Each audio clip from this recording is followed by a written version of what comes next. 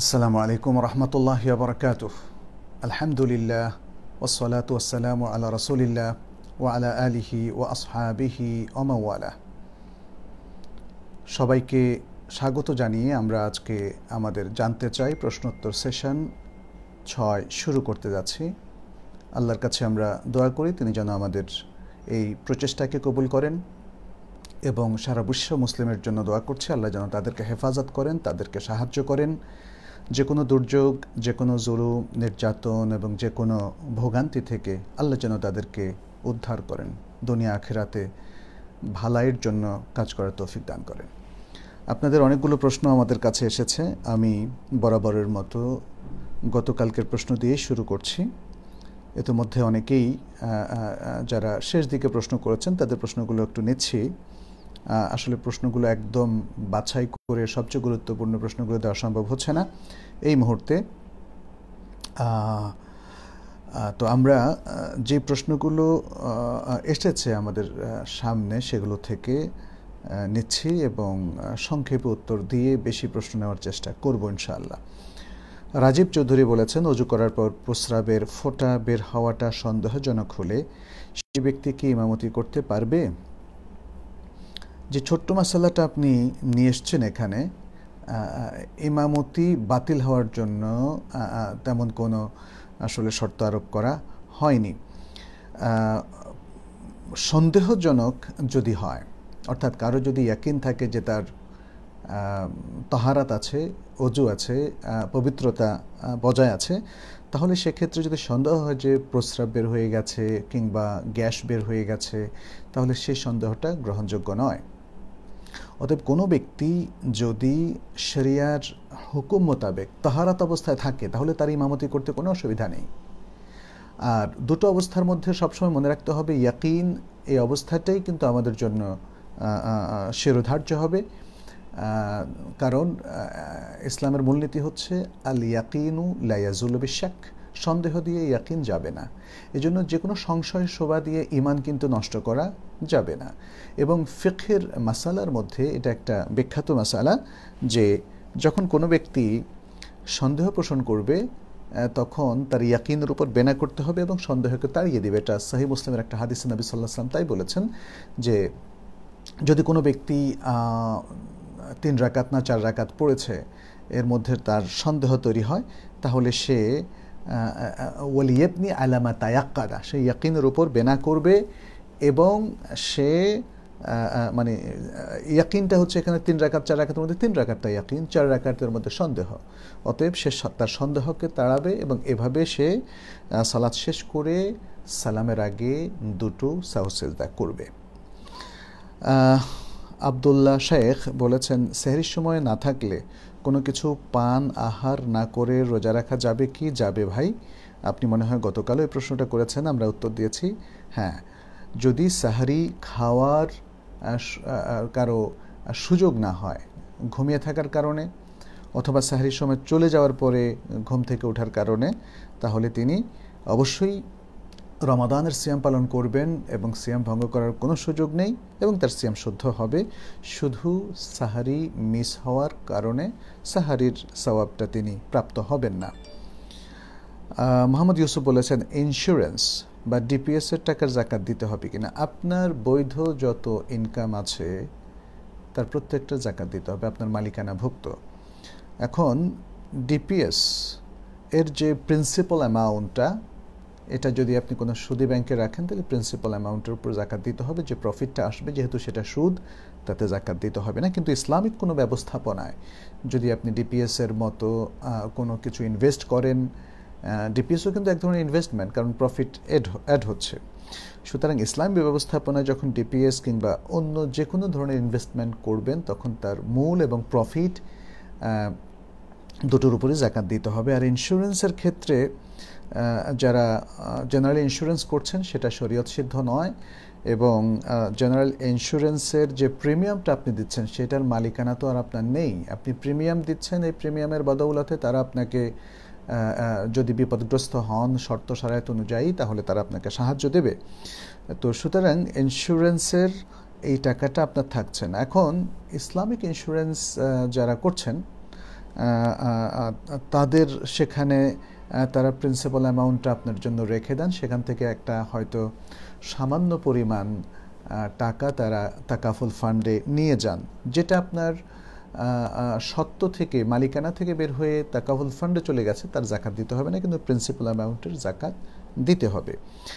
এবং পরবর্তীতে এই অ্যামাউন্টের উপরে যে প্রফিটটা আসে দেখতে হবে সেই প্রফিটটা কি বৈধ পন্থায় এসেছে কি না, তাহলে তার উপরও জাকাত হবে। আর যদি দেখা যায় যে না, সেখানে মানে এমন কিছু ট্রানজ্যাকশন করা হয়েছে যে ট্রানজ্যাকশানে আপনি মোতমাইন না, স্যাটিসফাইড না, তাহলে সেটা সুদ বা সন্দেহজনক ইনকাম, ডাউটফুল ইনকামের মধ্যেই গণ্য হবে, যার জাকাত দেওয়া যাবে না, বরং ওই পুরো ডাউটফুল টাকাটাই সওয়াবের নিয়ত ছাড়া আল্লাহর রাস্তায় বন্টন করতে হবে।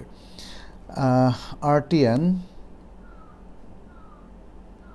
জ্যোৎস্না ইসলাম বলেছেন, জাকাতের টাকা নিজের গরিব আত্মীয় স্বজনকে জাকাত না বলে দিলে কি জাকাত আদায় হবে? আমরা গতকালের উত্তর দিয়েছি এবং বলেছি যিনি জাকাত গ্রহণ করতে অভ্যস্ত তাকে বলে দেওয়াটা উত্তম, না বলে দিলেও তার জাকাত আদায় হবে।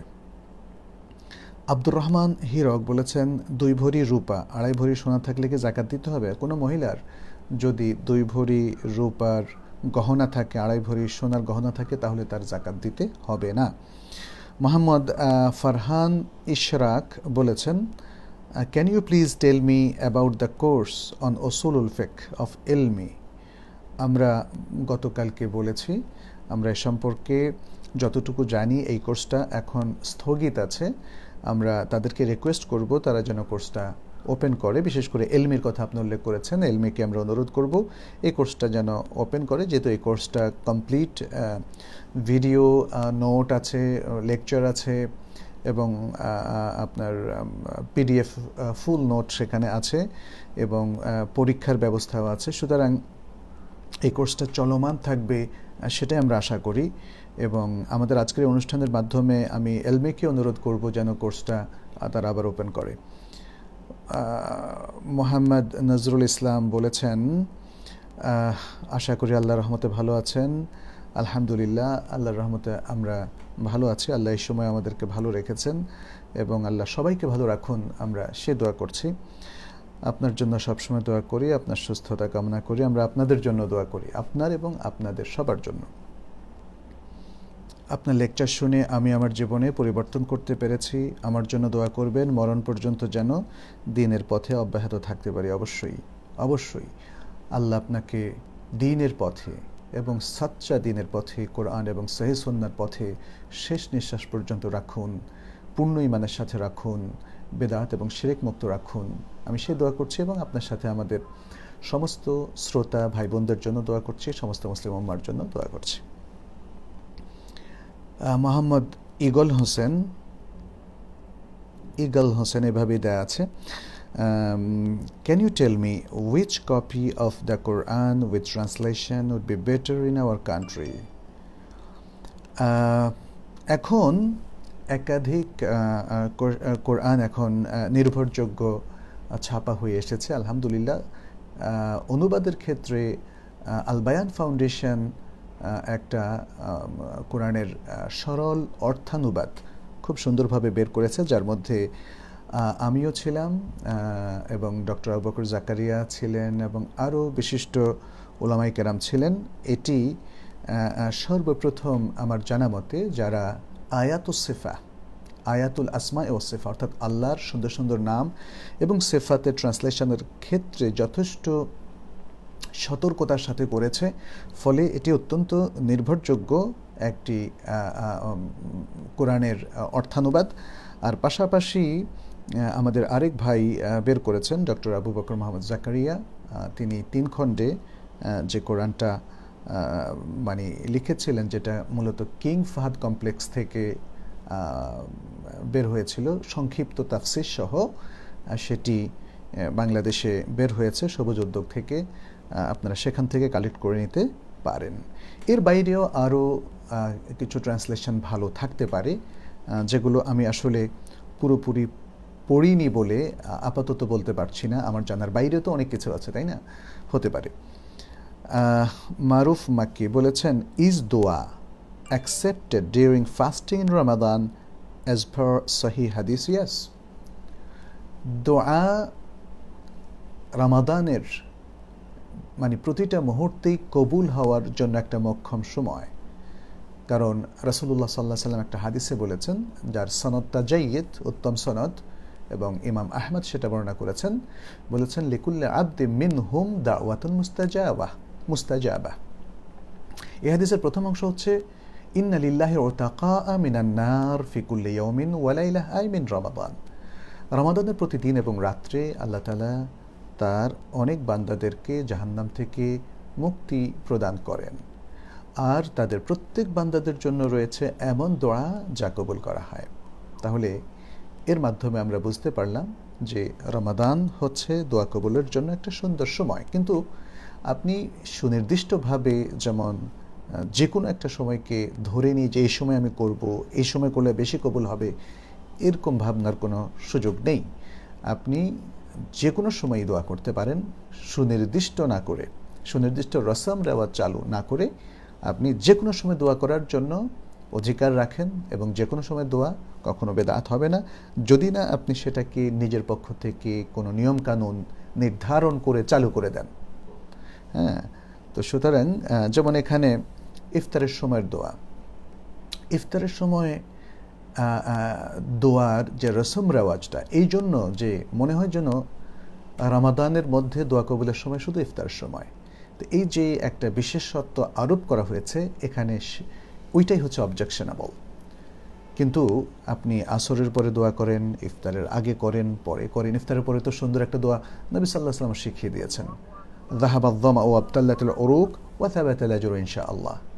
ইফতার আপনি বিসমিল্লাহ বলে যখন ইফতার করবেন, তারপরে যখন একটু খেজুর খাবেন, পানি খাবেন, তারপরে এই দোয়াটা আপনি পড়ে নেবেন, যাহাবাদ যামা ওয়া আবতাল্লাতুল উরুক ওয়া সাবাতাল আজরু ইনশাআল্লাহ। তো সুতরাং দোয়া এর জন্য মুসলিমের সবসময় উন্মুক্ত। স্পেশাল কিছু অকেশন আছে, উপলক্ষ আছে, যেই সময়ে দোয়া করলে দোয়া বেশি কবুল হয়। যেমন জুমার দিনে দোয়া, যেমন অসুস্থ অবস্থার দোয়া, যেমন সফর অবস্থায় দোয়া, যেমন বৃষ্টি নামলে দোয়া, হ্যাঁ, যেমন শেষ রাতে যখন আল্লাহ শেষ আসমানে নেমে আসেন তখনকার দোয়া, এবং ভালো যে কোনো আমল করে যেটা মানে আল্লাহ সন্তুষ্টির জন্য আমরা করি, আল্লাহ সন্তুষ্টির যে আমল করার মাধ্যমে মানে আমরা নিশ্চিত করি, সেই আমলের পরেও আমরা দোয়া করতে পারি। এই জন্য যেমন হজের সময় দোয়া, ওমরার সময় দোয়া, তাওয়াফের সময় দোয়া, হ্যাঁ, এগুলো আমরা করতে পারি। তবে আমরা মানে এই সমস্ত জায়গা সতর্ক না থাকলে আমাদের দোয়াটাও কিন্তু বেদাত হয়ে যেতে পারে। যেমন যদি আপনি বলেন প্রথম চক্করের দোয়া, তাওয়াফের প্রথম চক্করের কোনো দোয়াকে রাসূল সাল্লাল্লাহু আলাইহি ওয়াসাল্লাম নির্ধারণ করেছেন? তারপরে সপ্তম চক্করের কোনো দোয়া, ষষ্ঠ চক্করের দোয়া, বা সাফা মারওয়া সাই করার সময় প্রথম সাইয়ের দোয়া, দ্বিতীয় সাইয়ের দোয়া, যেটা মানুষ নির্ধারণ করে করে হয়তো ভালো দোয়াই পড়ছে, কিন্তু এই নির্ধারণের কারণে সেটা কিন্তু বেদাত হয়ে যাচ্ছে। অতএব সতর্ক থাকতে হবে। দোয়াকে যেই জায়গায় দোয়া ওপেন, সেই জায়গায় দোয়া ওপেন রাখতে হবে। সেখানে নির্দিষ্ট করা যাবে না, সময় নির্দিষ্ট করা যাবে না, চক্করও নির্দিষ্ট করা যাবে না, এমনকি স্থানও নির্দিষ্ট করা যাবে না। দোয়াকে উন্মুক্ত রেখেই আমাদের দোয়া করতে হবে।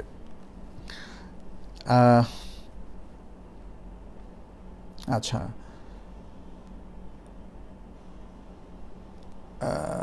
জাহিদ হাসান বলেছেন গৃহপালিত পশুর উপর জাকাত দেওয়ার বিধান কি? গৃহপালিত পশু যেগুলো আমাদের হাউস হোল্ডের পার্ট, যেমন যার দুধ আমরা পান করি, অথবা হাল চাষে যেগুলোকে আমরা কাজে লাগাই, এগুলোর কিন্তু কোনো জাকাত নেই।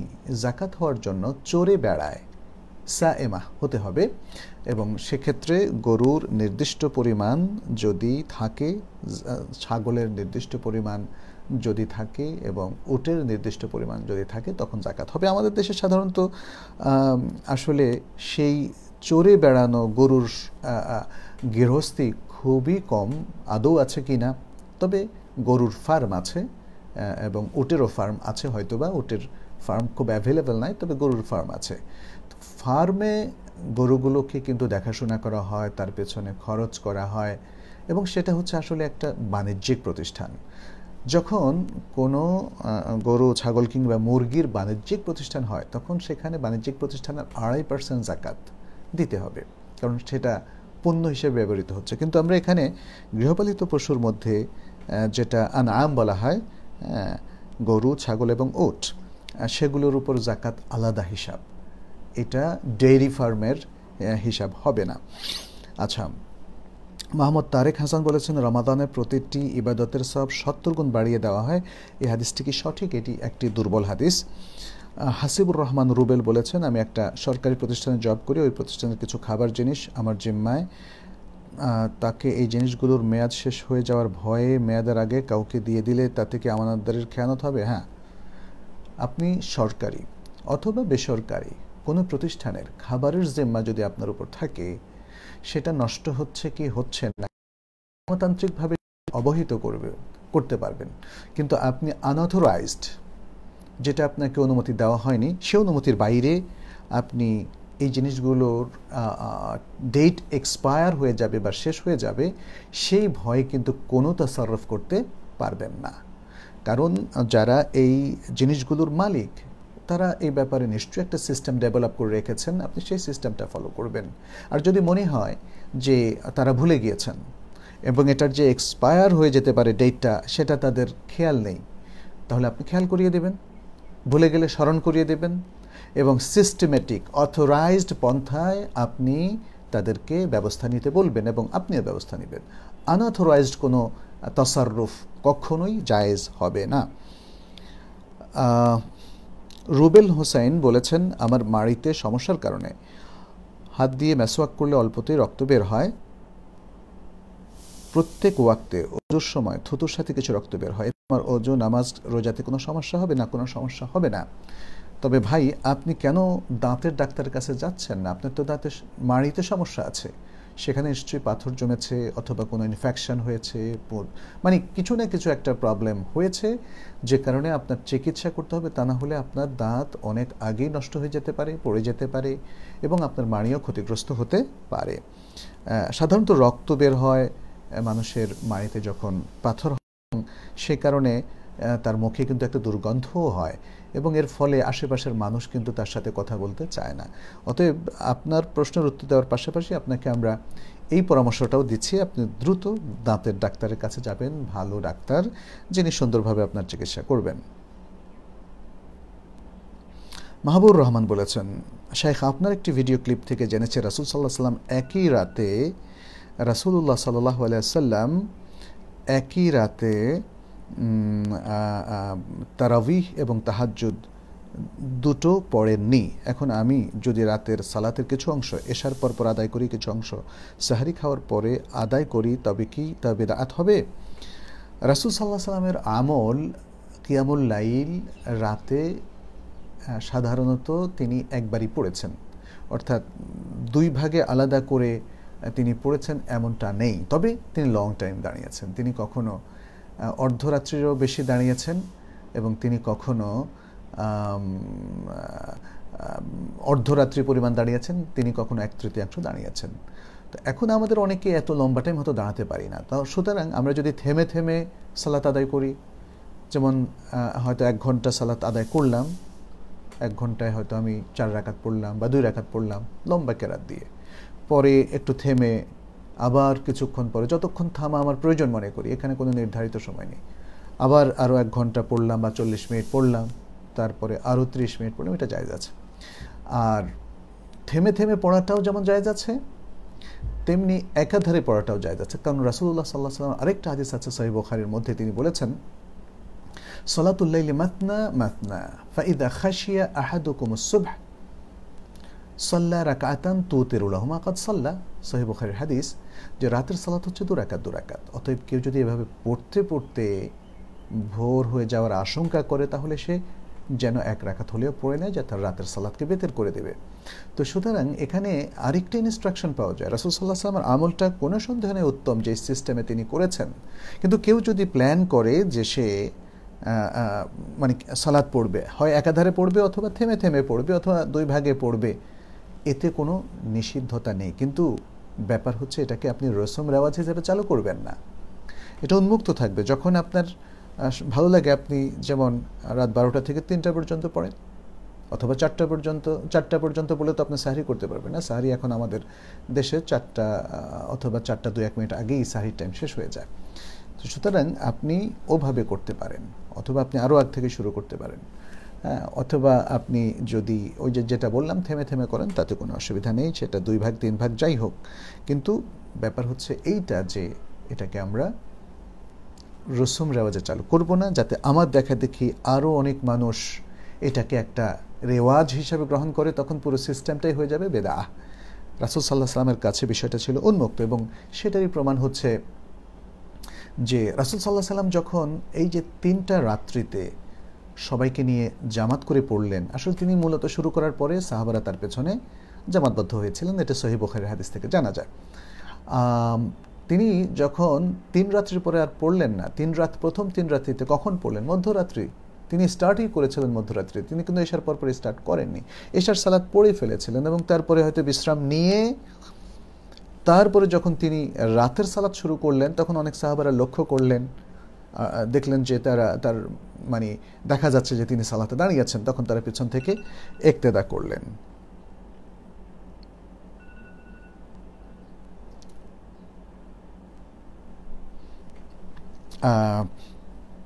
আমি আসছি আপনাদের কাছে একটু সামান্য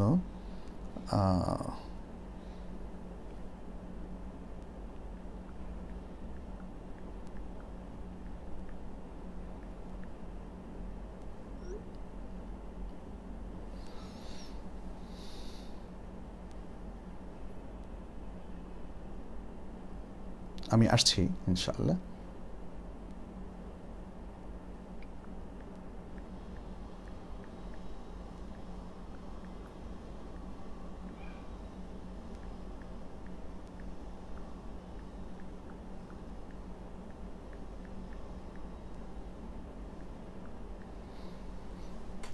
আচ্ছা, এবার আমরা শুরু করব।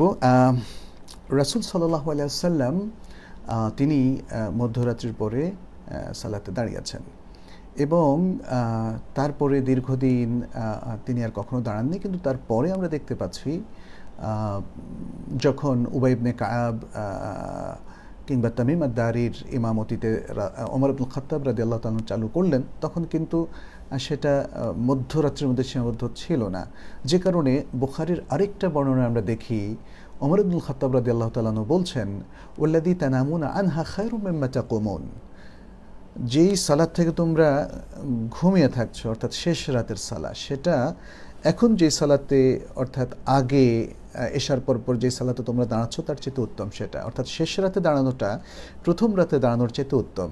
তিনি বলেননি যে প্রথমেও দাঁড়াও শেষেও দাঁড়াও। এখানে ওমর ইবনে খাত্তাব রাদিয়াল্লাহু তাআলা এই যে কম্প্যারিশন, এই যে তুলনা, যেটা সহিহ বুখারীর মধ্যে এসেছে, তার থেকে বোঝা যাচ্ছে যে তিনি শেষ রাতে কিয়ামুল লাইল করাটাকে অধিক উত্তম মনে করেন প্রথম রাতে কিয়ামুল লাইল করা চাইতে। তাহলে আপনি মানে সারা রাত যদি কেউ কিয়ামুল লাইল করতে চায়, সেটাও কিন্তু নিষিদ্ধ না, সেটা রাসূল সাল্লাল্লাহু আলাইহি ওয়াসাল্লামের যে মাতনার হাদিস থেকে বোঝা যায়। অতএব কথা একটাই, সেটি হচ্ছে আমরা যেন সতর্ক থাকি, আমরা যেন এমন কোনো ফরম্যাট ইবাদতের সুনির্দিষ্ট করে না নেই যেটা শরিয়া নির্দিষ্ট করেনি, এমন রসম রেওয়াজ চালু না করি যেটা শরিয়া চালু করেনি, তাহলে আমাদের আমলটা, সুন্দর আমলটা কিন্তু বেদাতে পরিণত হয়ে যাবে। সেই সতর্কতা যদি আমরা রক্ষা করি, তাহলে আমলটা ঠিক থাকবে, সহিহ সুন্নাহ ভিত্তিক হবে, এবং সেটা কবুল হবে ইনশাআল্লাহ। আমি এবারে আপনাদের আজকের করা প্রশ্নগুলোতে একটু যেতে চাচ্ছি। আপনারা ইতিমধ্যে নিশ্চয় অনেকগুলো প্রশ্ন করেছেন, হ্যাঁ অনেকগুলো প্রশ্ন আপনারা করেছেন, সেগুলোতে আমি একটু যাচ্ছি। দলা নাজরানা বলেছেন জোহরের সুন্নাত 2 রাকাত 3:30টার পর পড়া যায়। জোহরের ফরজের পরে যে সুন্নাহ তার কথা আপনি বলছেন, সেটা তো রাসূলুল্লাহ সাল্লাল্লাহু আলাইহি ওয়াসাল্লাম ফরজের পরই পড়তেন। রাতেব তো এই জন্যই, রাতেব সালাতগুলো ইচ্ছামতো দেরি করাটা এটা সঙ্গত নয়। জোহরের আগের যে রাতেব সুন্নাহ 4 রাকাত অথবা 2 রাকাত, এবং পরের যে 2 রাকাত রাতেব সুন্নাহ, সেটা আপনারা পরপরই পড়ে নেবেন। এবং 3:30টার পরে পড়ার বিষয়টা নির্ভর করে এটা কি জোহরের ওয়াক্তের মধ্যে আছে কিনা, কারণ এখন আমরা যেটা বলেছি এক মেসেলের মত, যেটা জমহুর উলামায়ে কেরামের মত, সেই আসরের টাইমটা হয় 3:21 বা 22-এ। আচ্ছা, হাসিব HA তিনি বলেছেন, রিপ্লাই করেছেন, আচ্ছা গাছকে বনসাই বানানো যাবে কি না, মশিউর তালুকদার। গাছকে বনসাই কেন বানাবেন, এর মাসলাহাতটা কি? একটা গাছকে ছোট করে রাখবেন কেন? সাধারণত মনে রাখতে হবে উদ্ভিদ এটাকেও তার নিজের নেচার, প্রকৃতির উপর ছেড়ে দেওয়া উচিত, যে প্রকৃতিটা আল্লাহ সৃষ্টি করেছেন। মানুষের কোনো বড় মাসলাহাত ছাড়া এটা করাটা উচিত নয়। ঠিক তেমনি যেমন নদীর গতিপথ আপনি নষ্ট করে দিলেন কেন? পুকুরের পানিটা আপনি বললেন যে আমার পুকুর আমি নষ্ট করব ইচ্ছা, নো, আপনি নিজের পুকুরও নষ্ট করতে পারেন। অর্থাৎ এখানে ব্যাপার হচ্ছে যে এই আল্লাহর সৃষ্ট জগতে, প্রাকৃতিক জগতে আপনি আমি যা ইচ্ছা তাই করতে পারি না, তার পেছনে মাসলাহাত থাকতে হবে। এবং সেই মাসলাহাত মানেই হচ্ছে মানুষের জন্য এমন বেনিফিট যাতে আবহাওয়া ক্ষতিগ্রস্ত না হয়, পশু পাখি প্রাণী উদ্ভিদ জগৎ ক্ষতিগ্রস্ত না হয়। সেগুলো ক্ষতিগ্রস্ত হলে আমাদের সেটা অ্যাভয়েড করা উচিত। আমি যতটুকু বুঝতে পারছি যে গাছকে বনসাই বানানোর মূল উদ্দেশ্য হচ্ছে দৃষ্টিনন্দন করা। তো দৃষ্টিনন্দনের জন্য আসলে এটা সেভাবে করাটা উচিত হবে না। সালাউদ্দিন জোনায়েদ বলেছেন, চাকরির PF থেকে প্রাপ্ত সুদের টাকা কি করোনা ভাইরাসে আক্রান্ত অসহায় মানুষকে সাহায্য হিসাবে সওয়াবের আশা না করে নগদ টাকা অথবা খাদ্য সামগ্রী কিনে দেওয়া যাবে? হ্যাঁ, দেওয়া যাবে ইনশাআল্লাহ, যেহেতু এটা জনকল্যাণের একটা বিষয়। যদিও অনেকে বলেছেন সুদের টাকা বা এগুলো খুবই মানে সাদামাটা জনকল্যাণে ব্যয় করা, যেমন পুকুরের ঘাট, টয়লেট, পাবলিক টয়লেট, কালভার্ট, এগুলো। কিন্তু একটা জিনিস আমাদেরকে খেয়াল রাখতে হবে, সেটা তো সাধারণ অবস্থা। এখন লকডাউনে হতদরিদ্র মানুষের সংখ্যা অনেক বেড়ে গেছে, যাদেরকে আমরা ফোকারা বলি, হতদরিদ্র, আলট্রা পুয়ার, যাদের আসলে মানে খাবারের কোনো সংস্থান নেই, তারা পরের বেলায় কী খাবে সেটাও তারা জানে না। এই হতদরিদ্র মানুষকে এই ইনকাম থেকে সাহায্য করতে কোনো অসুবিধা নেই, এটি আমাদের অনেক শায়েখরা বলেছেন এবং এটি শুদ্ধ। আর এমনিও তো একটা শারঈ বিধান আছে, ফামান ইত্তুররা গায়রা বাগিন ওয়ালা আদিন ফালা ইথমা আলাইহি, ফামান ইত্তুররা গায়রা বাগিন ওয়ালা আদিন ফালা ইথমা আলাইহি। এটার আলোকে বলা হচ্ছে আদ-দারুরাত তুবিহুল মাহযুরাত। যে ব্যক্তি কোনো জরুরি অবস্থায় পড়ে যায় এবং তার শরীয়তের সীমারেখা লঙ্ঘন করা, এটা তার উদ্দেশ্য নয়, গায়রা বাগিন ওয়ালা আদিন, এবং সে শরীয়তের সীমারেখাও ক্রস করে না, তাহলে জরুরতের কারণে সে যে কোনো শরীয়তে আপাত দৃষ্টিতে নিষিদ্ধ সেটা সে কনজিউম করতে পারবে। আদ-দারুরাত তুবিহুল মাহযুরাত কোরআনের আয়াত থেকে এসেছে। অতএব আমরা মনে করি যে করোনা ভাইরাসে আক্রান্ত অসহায় মানুষকে এই ধরনের, যাদের কাছে কিছু হয়তো এভাবে এসেছে টাকা, অথবা ডাউটফুল বলে তারা মনে করেন, অথবা যে ইনকামের প্রতি তারা মুতমাইন্নান, তাদের প্রত্যেককে মানে সেই টাকাটা তারা খাদ্য সামগ্রী কেনার ক্ষেত্রে হতদরিদ্রদের জন্য দিতে পারবেন ইনশাআল্লাহ।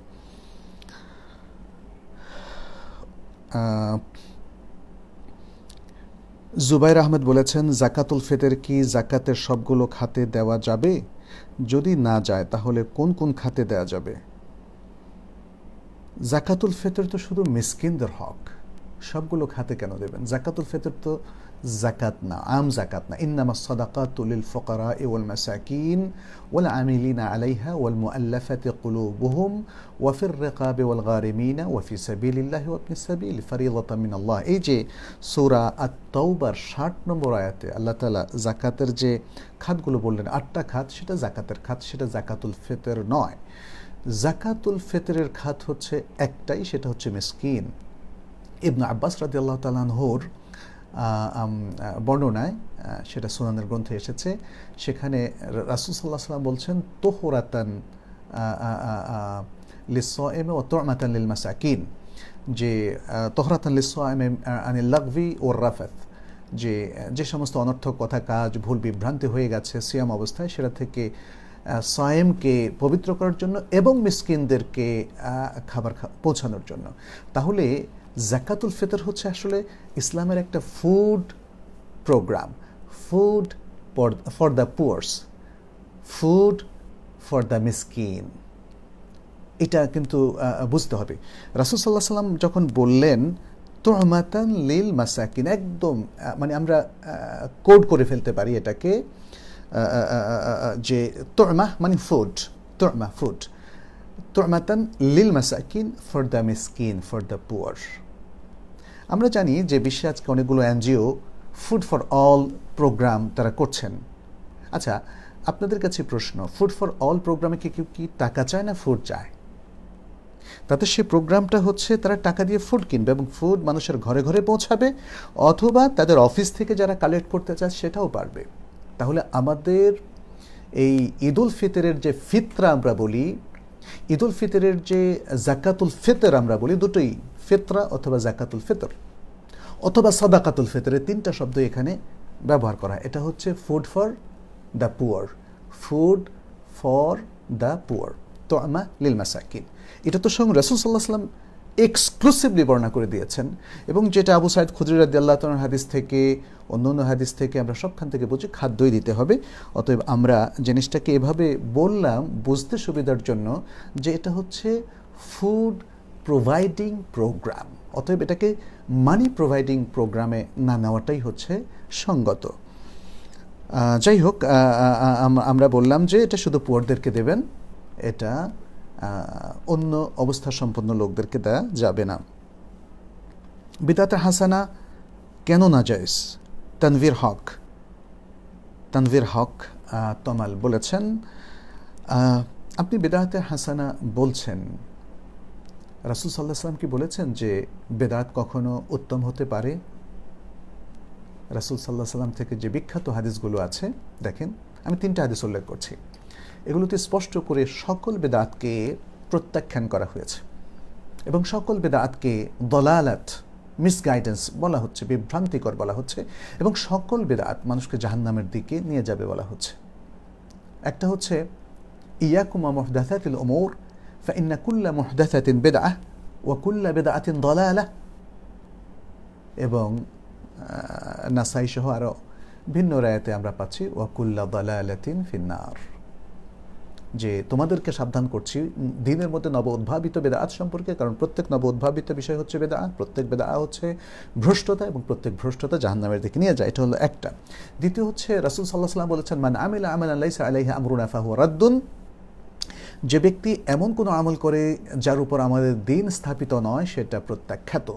তাহলে প্রত্যাখ্যান করা হলো, সহিহ মুসলিমের মধ্যে এসেছে। আরেকটা হচ্ছে মান আহদাথা ফি আমরিনা হাদা মা লাইসা মিনহু ফাহুয়া রাদ্দুন, এটাও মুসলিমের হাদিস। যে ব্যক্তি আমাদের এই দ্বীনের মধ্যে এমন কোনো নতুন কিছু উদ্ভাবন করলো, প্রচলন করলো যা দ্বীনের অন্তর্ভুক্ত না, তাহলে সেটাও প্রত্যাখ্যাত, রিজেক্টেড। তাহলে রাসূল সাল্লাল্লাহু আলাইহি ওয়াসাল্লাম বললেন দ্বীনের মধ্যে যার কোনো দলিল নেই এমন নতুন যা কিছুই প্রবেশ করানো হয়েছে, চালু করা হয়েছে, সেটা বেদাহ, এবং সেটাকে তিনি কখনোই হাসানা উল্লেখ করেননি। এখন আমাদের এখানে কিছু ইনস্ট্রুমেন্ট আছে, যে যেমন ধরেন মোবাইল, এই যা মানে সফটওয়্যার, হার্ডওয়্যার বলেন কিংবা প্লেন, এগুলো বলেন, এগুলো কি বেদাত? এগুলো তো বেদাত না, এগুলো তো দ্বীনের পার্ট হিসাবে কেউ চালু করেননি। এগুলো হচ্ছে জাগতিক বিষয়। জাগতিক বিষয় ইসলাম কিন্তু অনেক কিছু ওপেন করে দিয়েছে। ইসলাম বলেছে দ্বীনি বিষয়ে মূলনীতি হচ্ছে দলিল ছাড়া আর সব কিছু হারাম, আর জাগতিক বিষয়ের মূলনীতি হচ্ছে দলিল যেটাকে হারাম বলেছে এছাড়া আর সব কিছু হালাল। তাহলে জাগতিক বিষয় আর দ্বীনের ইবাদতের বিষয় কিন্তু দুটো একদমই বিপরীত। দ্বীনের ব্যাপারে হচ্ছে বেসিক প্রিন্সিপাল হচ্ছে এভরিথিং ইজ হারাম, দ্বীনের এবং ইবাদতের বেসিক বিষয় এভরিথিং ইজ হারাম except which has been legislated by the Quran or the Sunnah। কোরআন সুন্নাহ দ্বারা প্রণীত শরীয়ত সিদ্ধ কোনো আমল ছাড়া, কোনো ইবাদত ছাড়া, দ্বীনের কোনো কাজ ছাড়া আর সব কিছু হারাম। আর মুআমালাতের ক্ষেত্রে, অর্থাৎ জাগতিক আমাদের দৈনন্দিন বিভিন্ন বিষয়ের ক্ষেত্রে নিয়ম হচ্ছে আল আসলু ফিল আশিয়া এ আল ইবাহা, বেসিক প্রিন্সিপাল হচ্ছে এভরিথিং ইজ হালাল accept which is prohibited by the Quran and the সুন্নাহ। যেটা কোরআন সুন্নাহ হারাম করে দিয়েছে সেটা ছাড়া সব হালাল। খুবই এই জন্য আমাদের অনেকেই আমাদেরকে প্রশ্ন করে একটু বিব্রত করতে চান বা ভাবেন যে একটু প্রশ্ন করে ওনাকে থামিয়ে দেওয়া যায় কিনা। সেটি হচ্ছে যে এই যে মানে আধুনিক বৈজ্ঞানিক যে সমস্ত ইকুইপমেন্ট, গাড়ি ঘোড়া এবং আমাদের বসবাসের বাড়ি, সোফা, খাট, এগুলো তো হারাম না, এগুলোকে তো আপনারা বেদাত বলছেন, অথচ এগুলো রাসূল সাল্লাল্লাহু আলাইহি ওয়াসাল্লামের যুগে ছিল না, আজকের যুগে আছে। কিন্তু এগুলো তো কোনো কালেই বেদাত হবে না, এগুলো কোনো কালেই বেদাত হবে না, যেহেতু দ্বীনের অংশ নয়। তবে এতটুকু আমরা বলবো যে যদি কেউ কোনো গাড়ি বানিয়ে বলে যে এই গাড়িতে চড়লে 1000 সওয়াব, 1 কিলোমিটার গেলে 1000, 2 কিলোমিটার গেলে 2000, 3 কিলোমিটার গেলে 3000 সওয়াব পাবে, তাহলে এই গাড়িটাকে বেদাতি কাজে সে মানে ব্যবহার করলো এবং এই গাড়ির মাধ্যমে সে একটা বেদাত চালু করলো, তখন এই গাড়িটা পার্ট অফ বেদাত হয়ে যাচ্ছে। কারণ এখানে আপনি যে সওয়াবের কথাটা নিয়ে এসছেন, এটা তো দ্বীনের পার্ট বানিয়ে ফেলেছেন। অতএব আমরা বেদাত সম্পর্কে এতটুকু বলাই যথেষ্ট। যারা বেদাতকে দুই ভাগে ভাগ করেছেন, বেদাত হাসানা, বেদাত সাইয়্যা, তারা ভুল করেছেন। তারা বেদাত হাসানা বলে, যেমন নাহু পড়াটা বেদাত হাসানা, সরফ পড়াটা বেদাত হাসানা, আরবি ভাষা শেখার জন্য, কোরআন বোঝার জন্য, অথচ রাসূল সাল্লাল্লাহু আলাইহি ওয়াসাল্লামের যুগে তো নাহু সরফ ছিল না, এ কথা তারা বলেন। এবং এরপরে তারা মিলাদকে জি আমি একটু এনেছি। আসসালামু আলাইকুম, আমি একটু লাইভের মধ্যে আছি, লাইভ প্রোগ্রামে আছি। জি জি ইনশাআল্লাহ, জি আসসালামু আলাইকুম। আমি খুবই দুঃখিত, মাঝখানে আমাকে খুব জরুরি একটা কল ধরতে হলো। তো যাই হোক, আমরা যেটা বলতে চাচ্ছি যে বেদাত হাসানা বলে এরপরে নানা ধরনের বেদাত যেগুলো আজকে আমাদের সমাজে প্রচলিত হয়েছে, সেই বেদাতগুলো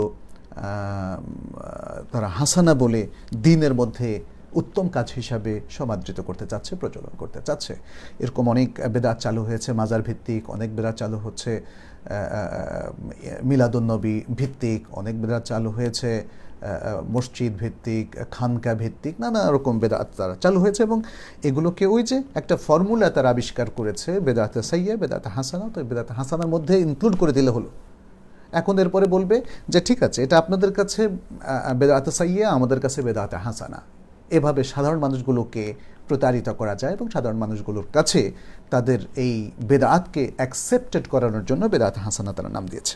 তো এইটা কখনো করা যাবে না। ফরিদ আলম বলেছেন, সিজদার মধ্যে মোনাজাতের দোয়াগুলো এবং দুরুদের পর যে দোয়াগুলো পাঠ করি সেগুলো পড়া যাবে কি? সিজদার মধ্যে মোনাজাতের দোয়াগুলো এবং দুরুদের পর যে দোয়াগুলো পাঠ করি,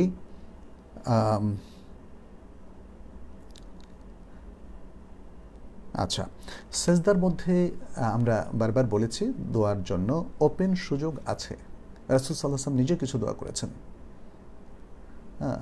আল্লাহুম্মা গফিরলি, এই দোয়াটাও তিনি সেখানে করেছেন, সুবহানাকাল্লাহুম্মা আল্লাহুম্মা গফিরলি, বা আর অন্যান্য যে আযকারগুলো আছে তার সাথে কিন্তু দোয়ার অংশও আছে।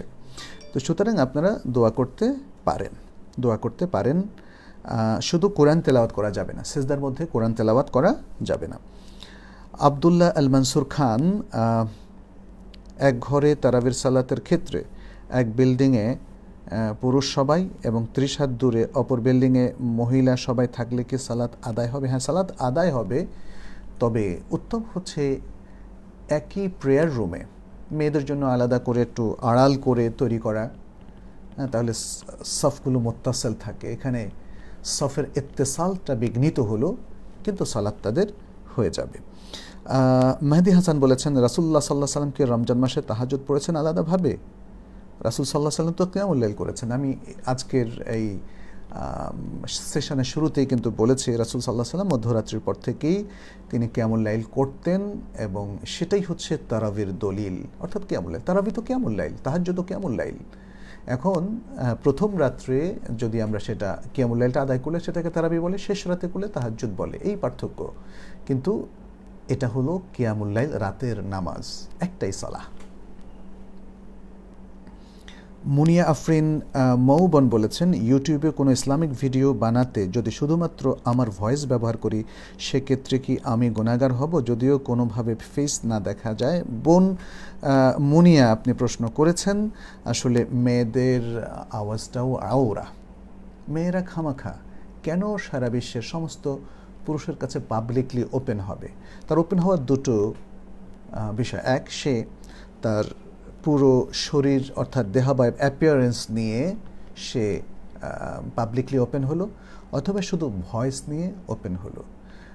ভয়েস নিয়ে ওপেন হওয়া এটা শরিয়াতে নিষিদ্ধ নয় যদি তার জরুরত থাকে। যেমন আপনি বাজারে কিনতে আসলেন, বাজারে এই দোকানদার ওই দোকানদার 3 দোকান 10 দোকানেও আপনি আপনার কথা বলে আপনি জিনিস মূলামূলি করতে পারেন, করতে পারেন, তাহলে ভয়েসটা তো এখানে ওপেন হলো, পাবলিক প্লেসে ওপেন হলো, এটাই পাবলিকলি ওপেন করার অর্থ। আর বিনা প্রয়োজনে, যেমন মেয়েদের ওয়াজ, আজকে দেখলাম যে মেয়েদের ওয়াজ বের হয়েছে, তারা হয়তো কোনো মহিলার ছবি না দিয়ে অথবা একটা মহিলার বোরকা পরা ছবি দিয়ে ওয়াজ প্রচার করছে। মহিলারা পাবলিকলি ওপেন হতে পারে শুধু মহিলাদের মধ্যে। যেমন আপনি জুম প্রোগ্রামের মাধ্যমে আপনার যদি সুনির্দিষ্ট কোনো রুম থাকে, সেই রুমে শুধু মহিলারা আসবে, অন্যরা না। এবং আপনি যদি হোয়াটসঅ্যাপ গ্রুপ করেন, সেই গ্রুপে শুধুমাত্র মহিলারা আসবে, অন্যরা না। অতএব মহিলারা মহিলাদের জন্য পাবলিকলি ওপেন হতে পারে in appearance or with voice. কিন্তু নারী পুরুষ যেখানে সবাই একাকার, সেরকম পাবলিক প্লেসে মহিলারা জরুরত ছাড়া বের হতে পারবে না। কারণ মহিলাদের কণ্ঠস্বর এটা আওরা, এবং এই জন্য আল্লাহ তাআলা কোরআনের মধ্যে মেয়েদেরকে বলছে, ফালা তাখদানা বিল কাউল, তোমরা খুব নরম করে এনিয়ে বিনিয়ে কথা বলো না পুরুষের সাথে। কারণ তাতে যে পুরুষদের অন্তরে ব্যাধি আছে, রোগ আছে, কামনা বাসনার বন্যি আছে, তারা কিন্তু ওই মেয়েদের প্রতি আগ্রহী হয়ে পড়বে, পরে হয়তো প্রণয় নিবেদন করবে, প্রেম নিবেদন করবে, ইত্যাদি এই জিনিসগুলো আমরা হতে দেখি। তো যাই হোক, আমরা এক্ষেত্রে বলবো যে আপনারা পাবলিক ক্ষেত্রে যেখানে পুরুষরাও শোনে সেক্ষেত্রে ভয়েসটা দেবেন না।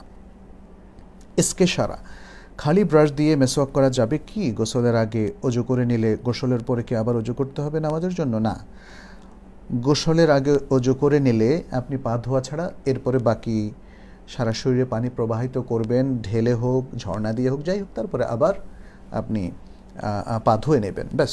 আর নতুন করে অজু করতে হবে না, যদি না অজু চলে যায়। আচ্ছা, আর খালি ব্রাশ দিয়ে মেসওয়াক করতে পারবেন? হ্যাঁ, খালি ব্রাশ দিয়ে মেসওয়াক করা যাবে, কোনো অসুবিধা নেই। আর গাছের ডাল দিয়েও মেসওয়াক করা যাবে। ফরজ গোসলের নিয়ম কি?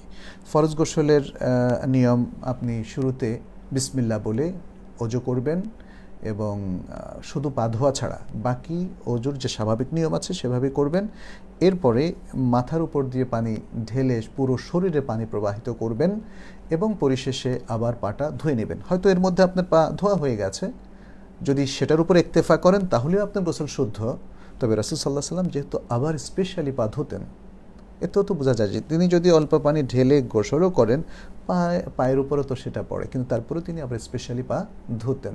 অর্থাৎ তিনি তার ফরজ গোসলের পন্থাটাকে এভাবে সাজিয়েছেন, অজু, পা ধোয়া ছাড়া বাকি কাজ, হ্যাঁ, তারপরে সারা শরীরে পানি প্রবাহিত করা এবং তারপরে পা ধোয়া, ব্যাস আপনার গোসল শেষ।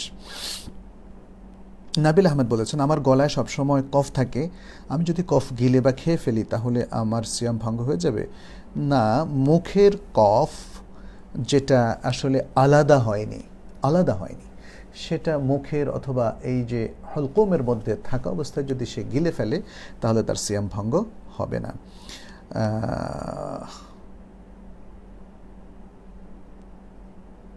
আচ্ছা, সাইম মাহমুদ বলেছেন, শেখ আহলে হাদিস সংগঠনের সব মতের সাথে ঐক্যমত না হলে কি আমি বেদাতি হয়ে যাব? কোনো সংগঠনের সাথে ঐক্যমত হওয়া না হওয়া এটা জরুরি কিছু নয়। আসলে জরুরি হচ্ছে আপনার কোরআন সুন্নাহর সাথে ঐক্যমত হওয়া। কারণ আপনি যতই চেষ্টা করি না কেন মানে একদম 100% সঠিক হতে, আমারও কিছু ভুল হবে, আপনারও কিছু ভুল হবে, এবং কোনো না কোনো সংগঠন তাদেরও কিছু ভুল হবে। সুতরাং যদি এই ঐক্যমতের সাথে বিরোধিতাটা কোরআন হাদিস নির্ভর হয়, তাহলে তো সেটাই সঙ্গত। আর যদি দেখা যাচ্ছে কোনো সংগঠন অথবা কোনো মুসলিম অথবা কোনো প্রতিষ্ঠান অথবা কোনো আলেম তিনি সঠিক পথের উপর আছেন, আপনি শুধু গাঁটতেড়ামি করে অথবা আপনি অন্যায়ভাবে তাদের বিরোধিতা করছেন, তাহলে আপনি ভুল করছেন। আপনি বিরোধিতা করছেন, এইটা তো মানে মূল কথা নয়। আপনি বিরোধিতা করতে হবে দলিল ভিত্তিক। আর বিরোধিতা যদি শাহওয়াতে নাফসানি, অর্থাৎ কেউ যদি তার মানে প্রবৃত্তির তাড়নায় করে থাকে, তাহলে তো সেটা তো শয়তানের পক্ষ থেকে, অতএব সেটা করা যাবে না। তো আমি মানে এখানে আপনি একটা সংগঠনের কথা বলেছেন, বাট এই মূলনীতিটা সবার ক্ষেত্রে প্রযোজ্য। আমরা প্রত্যেকের ভালো কাজের সাথে একমত পোষণ করব। তিনি যতক্ষণ পর্যন্ত কোরআন এবং সুন্নাহর সাথে মানে মিল রেখে কোরআন সুন্নাহ ভিত্তিক তিনি চলবেন, তাদের সাথে আমরা একমত থাকব। এবং যেই জায়গাটা তারা কোরআন সুন্নাহর সাথে হয়তো খেলাপ করছেন, সেটাতে আমি দ্বিমত পোষণ করতে পারি। আবার এটাও হতে পারে যে হয়তো তিনি ঠিক করছেন, কিন্তু আমার পক্ষেও স্ট্রং দলিল আছে। এবং হয়তো বা এটাও হতে পারে যেই জায়গাটা আমরা দ্বিমত করছি, সেটা কোনো ব্যক্তি হোক বা ব্যক্তির সাথে সংগঠন হোক বা সংগঠনের সাথে ব্যক্তি হোক, সেই জায়গাটা আসলে দ্বিমত করার মতো সুযোগ সৃষ্টি হয়েছে নানাবিধ দলিলের কারণে। আমরা তো দেখেছি আমাদের ইমামরা ইখতিলাফ করেছেন, আমরা দেখেছি সাহাবারা পরস্পর ইখতিলাফ করেছেন, আমরা দেখেছি ইভেন আবু বকর রাদিয়াল্লাহু তাআলা আনহুর সাথেও কোনো কোনো ক্ষেত্রে ওমর ইবনুল খাত্তাব রাদিয়াল্লাহু তাআলা আনহু ইখতিলাফ করেছেন, পরে আবার ফার্দার গবেষণার পরে তারা একমত হয়েছেন। তো সুতরাং এই যে ইখতিলাফের সুযোগটা কোনো সংগঠনের সাথে কোনো ব্যক্তির সাথে, এটা কিন্তু থাকবেই। এটা ছিল সাহাবাদের যুগে, সেই থেকে আজ পর্যন্ত ছিল, আছে এবং সেটা থাকবে। যেটা আমাদেরকে বর্জন করতে হবে যে এই মতভেদ থাকা সত্ত্বেও আমরা যেন যারা সত্যিকারভাবে আল্লাহর দ্বীনের পথে আছে তাদের প্রতি ভালোবাসা এবং শ্রদ্ধা না হারাই, তাদের সাথে সুসম্পর্ক রাখি, এবং সারা বিশ্বের সমস্ত মুসলিম যে যেখানে আল্লাহর জন্য আমল করছেন এবং তারা বেদাত শিরক মুক্ত থাকার জন্য প্রাণান্তকর চেষ্টা করছেন, কোরআন এবং সুন্নাহকেই যারা শক্তভাবে আঁকড়ে ধরছেন, এরকম সকল মুসলিমকে আমরা চিনি না চিনি, তিনি আমার থেকে দূরে থাকেন বা তিনি কোনো একটা প্ল্যাটফর্মে কাজ করছেন, আমি কাজ করছি না, এদের সবার প্রতি আমাদের ভালোবাসা এবং শ্রদ্ধা পোষণ করা উচিত বলে আমি মনে করি। জাকারিয়া তিনি বলেছেন, বিভিন্ন ফিরকার আলেমদের নিজেদের মধ্যে কোনো দ্বন্দ্ব নেই, কিন্তু ইদানিং লক্ষ্য করা যাচ্ছে আলেমদের যারা অনুসরণ করেন তাদের মধ্যে এক দল অন্য দলকে কটাক্ষ করছে, এমনকি মারধরও করছে। এর থেকে পরিত্রাণের উপায় কি? একটু ডায়াগনোসিস করতে হবে যে প্রবলেমটা কোথায় হলো। আমার যেটা মনে হয় সেটি হচ্ছে, প্রথমত প্রবলেম হচ্ছে আমাদের মধ্যে যথেষ্ট পরিমাণে উদার আল্লাহওয়ালা প্রকৃত মুহাক্কিক আলেমের যথেষ্ট অভাব পরিলক্ষিত হচ্ছে। মানুষ রোল মডেল পাচ্ছে না, কাকে অনুসরণ করবে। ফলে আমরা অনেক ব্যক্তিকে হয়তো রোল মডেল বানিয়ে নিয়েছি, এরা মানুষের মধ্যে হিংসা বিদ্বেষ হানাহানি ছড়িয়ে দিচ্ছে। এরা ছোট্ট একটা দুটো মাসালা নিয়ে মানুষকে বিভক্ত করে দিচ্ছে, এবং এ থেকে তাদের নিজ নিজ অনুসারীরা হয়তোবা ভুল মেসেজটা নিচ্ছে, ভুল তারবিয়ত পাচ্ছে, এবং এভাবেই আসলে সাধারণ মানুষগুলোর মধ্যে ত্রুটি ছড়িয়ে পড়ছে, হিংসা হানাহানি বিদ্বেষ ছড়িয়ে পড়ছে। এটা একটা মহামারীর মতো, একটা অত্যন্ত ভয়ঙ্কর একটা বিষয়। তো সে থেকে বাঁচার জন্য তাহলে আমাদের কি করতে হবে? আমাদের যারা আজকে দুআতিল আল্লাহ, যারা আজকে উলামায়ে কেরাম, বিশেষ করে মুহাক্কিক উলামায়ে কেরাম, আজকে তাদের উপর অনেক বড় কর্তব্য তাদের উপর বর্তেছে। তারা প্রকৃত জ্ঞানের চর্চা করবেন, জ্ঞানের আলোকে কথা বলবেন, সঠিক মানহাজটা, সঠিক মানে ইসলামিক যে মেথোডোলজি আছে সেটা মানুষের উদ্দেশ্যে পেশ করবেন। প্লাস ইসলাম তো সব মেথড দিয়েছে। ইসলাম ভিন্ন মতের লোকদের সাথে কিভাবে আচরণ করতে হবে, কিভাবে শ্রদ্ধা বজায় রাখতে হবে সেটাও বলেছে। ইসলাম নিজের মতের লোকদের পক্ষে কীরকম স্ট্যান্ড নেব সেটাও বলেছে। নিজের মতের লোকদের বিপক্ষে আমরা যদি তারা বাতিলের উপর থাকে তাহলে তাদের বিপক্ষে স্ট্যান্ড নিতে হবে, নিজের মতের পক্ষের লোক। এমনকি কোরআন কি বলছে? কোরআন বলছে নিজের মা বাবা ওয়ালাউ আলা আনফুসিকুম, নিজেদের বিরুদ্ধে হলেও তোমাদের স্ট্যান্ড কিন্তু ইনসাফ ভিত্তিক হতে হবে। তাহলে বোঝা গেল যে হকের পক্ষে থাকবে আমাদের সমস্ত স্ট্যান্ড, এবং সকল মানুষ তারা এমনকি ভুল পথেও থাকলে আমি তাদেরকে গালিগালাজ করব না, আমি তাকে অফেন্সিভ শব্দ ইউজ করব না। এই বিষয়গুলো কিন্তু আমরা যদি ফলো করে চলি তাহলে আশা করা যায় যে ইনশাআল্লাহ আস্তে আস্তে আমাদের মধ্যকার যে হিংসা বিদ্বেষ আছে সেটা স্তিমিত হয়ে আসবে, আমরা কুল ডাউন হতে পারবো, আমরা অন্য মানুষের প্রতি শ্রদ্ধা বজায় রেখে কাজ করতে পারবো, এবং আমাদের মধ্যে চলবে হয়তো বাক যুদ্ধ, কিন্তু মনের যুদ্ধ চলবে না। অর্থাৎ আমাদের মতৈক্য না হলেও এবং মতানৈক্য থাকা সত্ত্বেও আমাদের হৃদয় অন্যের প্রতি ভালোবাসা দিতে, মমতা দিতে, তাদের প্রতি শ্রদ্ধা দিতে কখনো দ্বিধা করবে না। তো আমার মনে হয় সেরকম দৃষ্টান্ত আমাদের স্থাপন করা দরকার।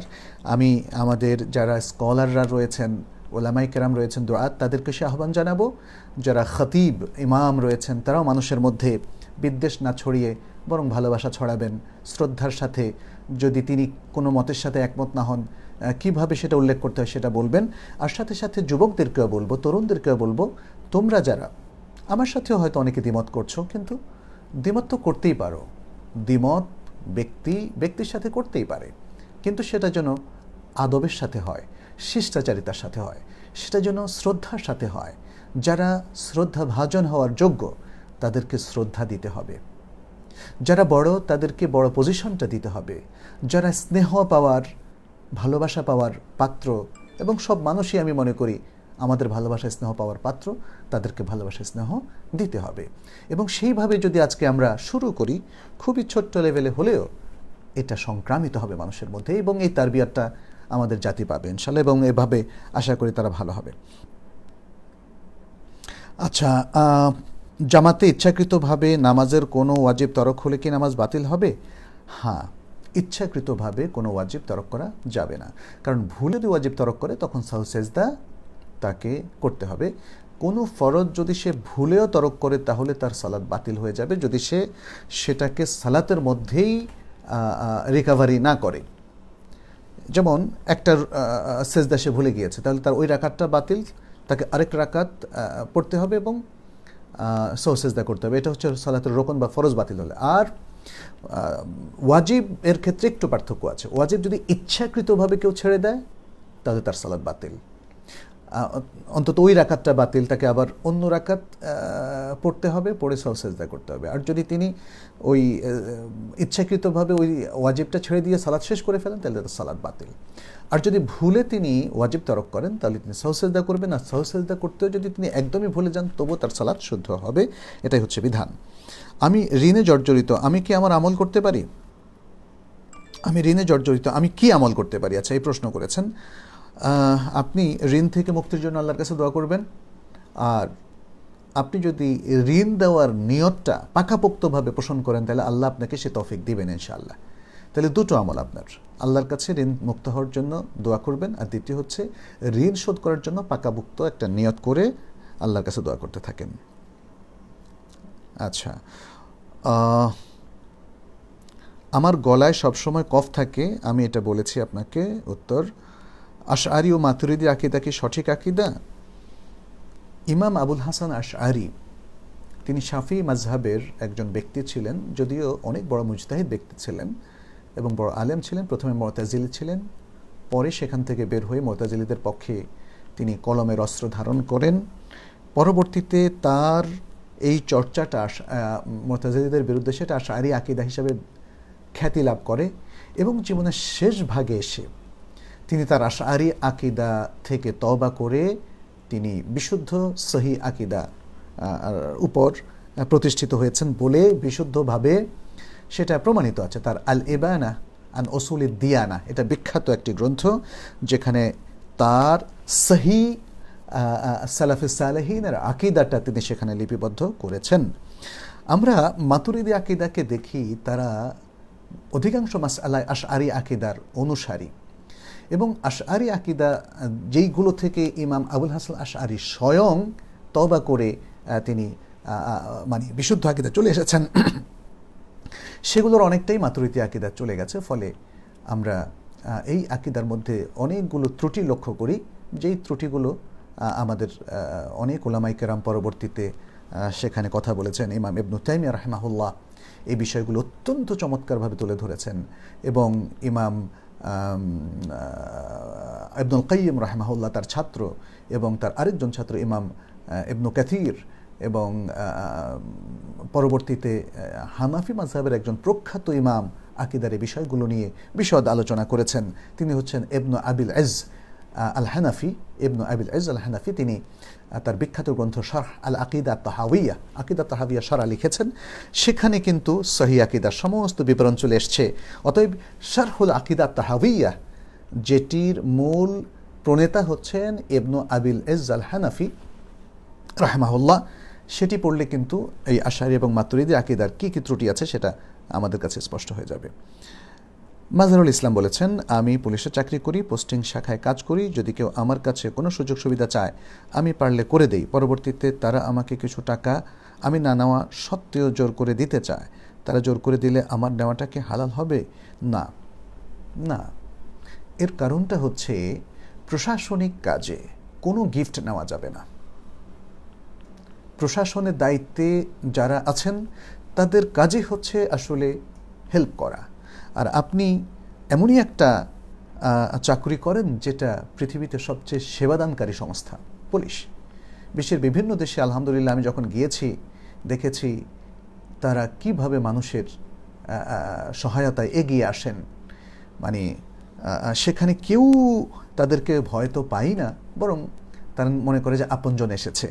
আমি আশা করছি আপনারাও যদি আজকে বাংলাদেশে এভাবে মানুষকে সহায়তা দেন এবং বিনিময়ে কিছুই না নেন, বরং খুব বিনয়ের সাথে প্রত্যাখ্যান করেন, কারণ এই ইনকামটা শুদ্ধ ইনকাম নয়, সুন্দর ইনকাম নয়। হ্যাঁ, এই ইনকামটাকে আসলে আপনার ফেরতই দেওয়া উচিত। ফেরতই, এটা গ্রহণ করাই যাবে না। তাহলে কিন্তু এই বিভাগের ভাবমূর্তি এত উঠবে, এত সুন্দর হবে ইনশাআল্লাহ। আমি দোয়া করছি আপনাদের সবার জন্য, আল্লাহ যেন এই বিভাগে যারা চাকুরিরত প্রত্যেককেই সুন্দরভাবে আমল করার তৌফিক দান করেন, দেশ, জাতি এবং মানবতার কল্যাণে তারা যেন কাজ করতে পারে। জাহিদুল ইসলাম বলেছেন, রাসূল সাল্লাল্লাহু আলাইহি সাল্লামের সকল কথাই কি ওহী? হ্যাঁ, অবশ্যই। ওয়া মা ইয়ানতিকু আনিল হাওয়া ইন হুয়া ইল্লা ওয়াহয়ুন ইউহা। সূরা নাজমের মধ্যে আল্লাহ তাআলা বলছেন, তিনি তো নিজের প্রবৃত্তি থেকে, ডিজায়ার থেকে বানানো কোনো কথা বলেন না। তিনি যা বলেন সেটা ওয়াহি। ইন হুয়া ইল্লা ওয়াহয়ুন ইউহা, সেটা ওহী ছাড়া আর কিছু না, যা তার কাছে প্রত্যাদিষ্ট হয়। এটা তো একদম স্পষ্ট দলিল, এটা আল্লাহই বলছেন, আমি বলছি না। আচ্ছা, মশিউর তালুকদার বলেছেন, আচ্ছা না, তিনি আরেকজনকে রিপ্লাই করেছেন। মোহাম্মদ ফয়সাল চৌধুরী বলেছেন, মোহতারাম, জাকাত কখনোই দেওয়া হয় নাই, অথচ জাকাত ফরজ ছিল। এখন জাকাত কিভাবে দেব? আনুমানিক ৪৫ বছরের জাকাত জমে গিয়েছে। আমি আপনাকে ধন্যবাদ জানাচ্ছি যে আপনি এত বছর পরেও সঠিক দিশায় ফিরে এসেছেন। আর আল্লাহর শুকরিয়া জানাচ্ছি যে আল্লাহ আপনাকে হেদায়েত দিয়েছে, সঠিকভাবে জাকাত আদায়ের প্রতি একটা সুন্দর মন দিয়েছে। সেই আয়াতের অংশটা তো আমরা পড়তেই পারি যেখানে আল্লাহ তাআলা আমাদেরকে শিখিয়ে দিয়েছেন, আলহামদুলিল্লাহ আল্লাযী হাদানা লিহাযা ওয়া মা কুন্না লিনাহতাদিয়া লাউলা আন হাদানাল্লাহ। সকল প্রশংসা আল্লাহর জন্য যে আল্লাহ আমাদেরকে এই সত্যের দিকে, ইসলামের এই মহান আমলগুলো করার দিকে হেদায়েত দিয়েছেন। যদি তিনি হেদায়েত না দিতেন আমরা হেদায়েত পেতাম না। তো আপনি কি করবেন? আপনি এই ৪৫ বছরের একটা আনুমানিক হিসেব বের করবেন এবং আনুমানিক হিসাবটা বের করবেন যে যেটা আপনি সঠিক মনে করছেন, কমায় কমায় ধরবেন না, বাড়ায় বাড়ায় ধরবেন, এবং তারপরে আপনার সুযোগ মতো সেগুলোকে ডিসবার্স করা শুরু করবেন আপনার সাধ্য অনুযায়ী, যত দ্রুত সম্ভব। জাকাত কিন্তু আটকে রাখা যাবে না। এই জন্য আমরা যারা প্রতি বছর জাকাত দিয়ে দেন তাদেরকে অগ্রিম জাকাতটা আটকিয়ে দেওয়ার কথা বলি। অর্থাৎ আপনি পরের জাকাতটা এই বছর বিভিন্ন সময় দিতে পারবেন, কিন্তু এই বছরের জাকাতটা আটকে রাখবেন না, এটা খুব দ্রুত ডিসবার্স করতে হবে। সুতরাং আপনার ৪৫ বছরের যে জাকাতটা জমা হয়ে গেছে, আশা করছি সেটা আপনি খুব দ্রুত ডিসবার্স করে দেবেন ইনশাআল্লাহ। মহিউদ্দিন খান বলেছেন, কোরআন পড়া অবস্থায় বাচ্চা কাপড়ে প্রস্রাব করে দিলে তখন ওই কাপড় দিয়ে কোরআন পড়া যাবে কি? বাচ্চা ছেলে না মেয়ে এটা বলেননি, বয়স কত, সে কি মায়ের বুকের দুধ খায় নাকি খায় না, এটার উপর নির্ভর করে। যদি বাচ্চাটা হয় ছেলে এবং মায়ের বুকের দুধই হচ্ছে তার খাদ্য, তাহলে সেখানে একটু পানি ছিটিয়ে দিলে হবে। আর যদি বাচ্চা বড় হয়, যেমন সে দুধ ছাড়ানো বাচ্চা, 2.5 বছর 3 বছরের বাচ্চা, সে বাইরের খাবার খায়, অথবা যে বাচ্চা মায়ের দুধের খাবার খায় না বাইরের খাবার খায়, তাহলে সে পেশাব করলে সেটা ধুতে হবে। আর মেয়েদের সর্বাবস্থায় প্রস্রাবটা ধুতে হবে। এখানে মেয়েদেরকে ছোট করার উদ্দেশ্য নয়, কিন্তু এটা নিয়ে ইবনুল কাইয়িম তার ইলামুল মুওয়াক্কিঈন গ্রন্থে খুব চমৎকার ডিসকাশন করেছেন। আমাদের যখনই শরীয়তের কোনো বিধান মেয়েদের সম্পর্কে আসে, হয়তো পুরুষদের থেকে একটু ভিন্ন, তখনই আমরা কেমন যেন একটু রিয়াক্টিভ হয়ে যাই, ভাবি কি তাহলে মেয়েদেরকে কি কোণঠাসা করা হচ্ছে কিনা। যেমন মেয়েদেরকে বলা হচ্ছে পুরুষের সামনে দিয়ে না যাওয়ার জন্য, সালাতের সামনে দিয়ে, তাতে পুরুষের সালাতটা নষ্ট হবে। এবং এতে আরও 2-3টা পদ্ধতি, যেমন কালো কুকুরকেও যেতে নিষেধ করা হয়েছে। তো এতে কি মেয়েদেরকে আসলে ছোটোখাটো করা হয়েছে? অবশ্যই না, তার রিজন আছে। আমরা অন্য সময় এটা নিয়ে আলোচনা করব, অথবা পৃথক কোন আলোচনা সেটা তুলে ধরব। এটা হলো এই বিধান। আল্লাহ সকল প্রাণী তো আসলে মানে আল্লাহর সৃষ্টি। এখন পাশাপাশি বর্ণনা করার কারণে আমাদের এইভাবে মানে রিয়াক্টেড হওয়ার কোনো কারণ নাই যে আল্লাহ তাআলা তাহলে কি নারীদেরকে পশুর পর্যায়ে নিয়ে এসেছেন। না না, ব্যাপারটা মোটেই তা না। নারীদেরকে যে আবার মায়ের পর্যায়ে নিয়ে গেছেন, নারীদেরকে যে সমস্ত পুরুষের চাইতেও বড় পজিশন দিয়েছেন, সেগুলো ভুলে যাচ্ছেন কেন? আল্লাহ রাসূল সাল্লাল্লাহু আলাইহি ওয়াসাল্লামকে যখন জিজ্ঞেস করা হলো সবচেয়ে উত্তম ব্যক্তিকে, তখন তিনি বললেন তোমার মা, তোমার মা, তোমার মা, 3 বার, তারপরে বললেন তোমার বাবা। তো এই বিষয়গুলো আমাদের মনে রাখতে হবে। অতএব আমরা এইভাবে রিয়াক্টিভ না হই। যাই হোক, আমরা বলেছি বাচ্চার ব্যাপারে, সেটা আমার মনে হয় আপনি বুঝে নিয়েছেন।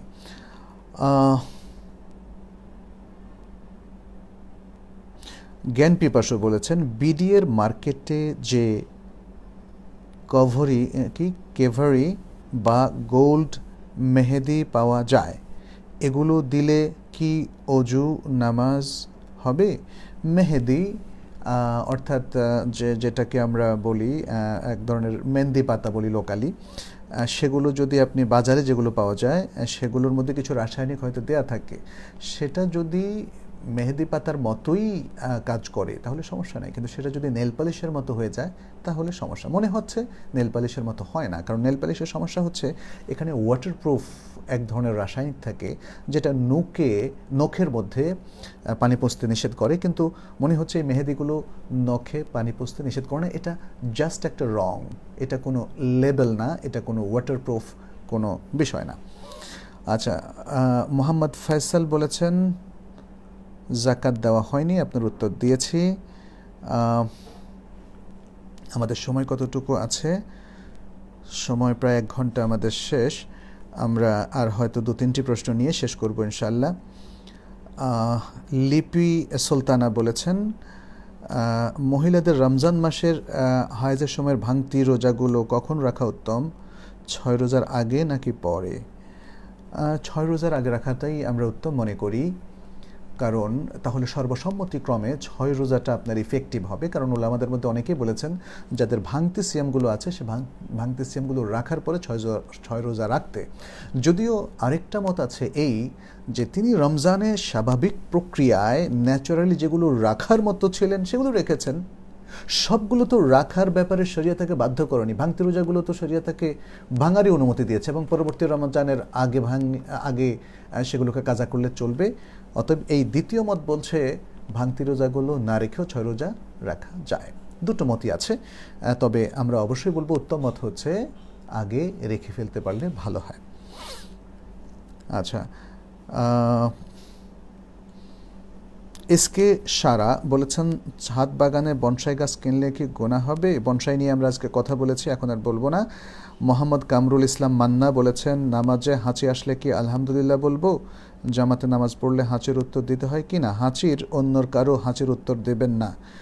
আর সালাতের মধ্যে আসলে সালাতের বাইরের কোনো আমল না করাই উত্তম। তবে কেউ যদি আলহামদুলিল্লাহ কিংবা এরকম কোনো কথা বলে ফেলে যেগুলো আদকারের মধ্যে শামিল, তাতে তার সালাত ভঙ্গ হবে না।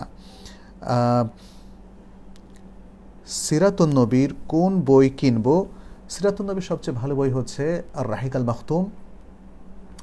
এটি একটি পুরস্কারপ্রাপ্ত বই এবং 1200 রচনা থেকে এটাকে বাছাই করা হয়েছে প্রথম পুরস্কার হিসাবে রাবেতার। অতএব আপনারা এই বইটা নিতে পারেন, খুবই সুন্দর কনসাইজ একটা ভালো বই। এছাড়াও বাজারে এখন অনেক বই বের হয়েছে, তবে এই বইটাকে আমরা সবার আগে রেকমেন্ড করছি, এটা পড়ে তারপর অন্য বই পড়বেন। এছাড়া সিরাতুন নবী ইবনে হিশাম আছে এবং আরও অনেক বই আছে। আচ্ছা, হেলাল আলী হেলাল বলেছেন আলহামদুলিল্লাহ, মানে আপনি আমাদের অনুষ্ঠানটা এনজয় করছেন, জাজাকাল্লাহু খায়রান। আপনিও বলেছেন, আমিও আপনাকে বলছি জাজাকাল্লাহু খায়রান। ইয়াসিন মুন্সি বলেছেন, মোহর এবং কাবিন কি এক নাকি জানাবেন? মোহরানা, মোহর মানে মোহরানা, আরবিতে বলা হয় মাহার, আল মাহরু। হ্যাঁ, আর কোরআনের ভাষায় সেটা হচ্ছে আজরুন অথবা উজুরুন। হ্যাঁ, উজুরাহুন্না ফারিদা, আল কোরআন আল্লাহ তাআলা এইভাবে বলেছেন। তাহলে আবার কোরআনের ভাষায় সেটাকে সদকাতও বলা হয়েছে, আস সদকাত, আল মাহরু, আল উজুর, উজুরুন নিসা ইত্যাদি। তো কাবিন নামা আসলে এই হোল জিনিসটাকে বলা হয়। হ্যাঁ, মানে মোহরানা নির্ধারণ সহ আরও অনেক কিছু এর সাথে সংশ্লিষ্ট আছে। মোহরানা তো হচ্ছে যেটা স্বামী তার স্ত্রীকে গিফট হিসাবে দেন, কিন্তু দেওয়াটা ফরজ, এই গিফটটা তাকে দিতেই হবে, ফরজ। স্বামীর উপরে এই মোহরানা দেওয়াটা ফরজ, এবং সেটা কম হোক আর বেশি হোক নির্ধারণ করতেই হবে। আর এর যে এটাকে রেজিস্ট্রেশন করা, লেখা, নির্ধারণ করা, এগুলো হচ্ছে কাবিন নামা। এই জন্য বলা হয় কাবিন নামা। নামা মানে পত্র আর কি, যেই পত্রের মধ্যে লিখে। আচ্ছা, আজকের আর দুটো প্রশ্ন নিয়ে আমরা শেষ করছি। নাবিল আহমেদ বলেছেন, আমার গলায় সবসময় কফ থাকে, এটা আমি উত্তর দিয়েছি। আপনি একই প্রশ্ন অনেকবার করেছেন ভাই নাবিল। এসকে সারা, আপনিও প্রশ্ন করেছেন, একই প্রশ্ন উত্তর দিয়ে দিয়েছি। সালাউদ্দিন বলেছেন, আল্লাহর জন্য আপনাকে ভালোবাসি, আহাব্বাকুমুল্লাযী আহবাবতুমুনি ফিহ। তারপরে লাস্ট প্রশ্ন, মারিয়াম সুইটি বলেছেন, ডিপিএস থেকে প্রাপ্ত লভ্যাংশ টাকা বা সুদের টাকাটা কোন খাতে দান করা যাবে? এটা জনকল্যাণে সওয়াবের নিয়ত ছাড়া দেবেন। এবং কী ধরনের জনকল্যাণে আজকের আলোচনার মধ্যে কিন্তু আমি সেটা তুলে ধরেছি, অতএব আজকে আর রিপিট করবো না, যেহেতু আজকের আলোচনা আপনারা শুনেছেন এবং এখানে সে উত্তর পেয়ে গেছেন। আসুন আমরা রমাদানের সময়টা কাজে লাগাই, নিজেদের আত্মোন্নয়ন করি। আমাদের মধ্যে অনেক ড্যামেজ হয়ে গেছে, আমাদের আকিদায়ও কিছু ড্যামেজ আছে, আমলের মধ্যে ড্যামেজ আছে, আমাদের আচরণের মধ্যে অনেক ত্রুটি আছে, ড্যামেজ আছে। এগুলোকে একটু রিপেয়ার করি আমরা, এগুলোকে রিপেয়ার করি। রমজান হচ্ছে best time for repairing hour damages, mistakes.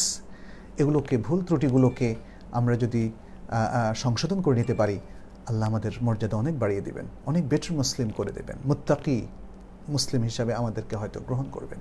আসুন আমরা ভালো হয়ে যাই, আমাদের ইমানটাকে কমপ্লিট করে নেই, এভাবে যে ইমান বিরোধী সকল অবস্থান থেকে আমি সরে আসি।